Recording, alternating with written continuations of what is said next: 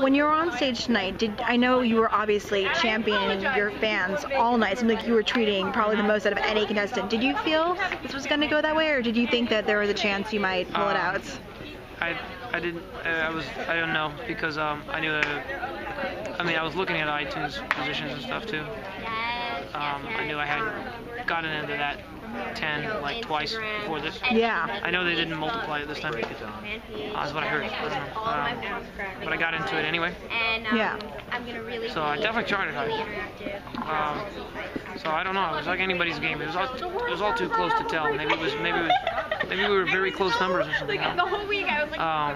But either way, last week was a victory. Making the top 3. So. I mean, I know that you tweeted a few comments about Adam's comments on the show last night. Do you? I didn't tweet them. Maybe somebody retweeted something. Okay. Did you talk to him about him making that comment about Tessanne right before you went on stage, or is that not been something you discussed yet? I don't think I can give that comment right now. Okay, no worries. I mean, have you talked to him at all tonight about placing third, about how far you came? No, I haven't talked about that. Have you had a chance to talk to your family about your achievements on the show so far? Yeah, I saw my wife outside the tent. They brought her out. They were bringing her and 2 of her brothers to the rap party. Good one. Nice. Pretty amazing one.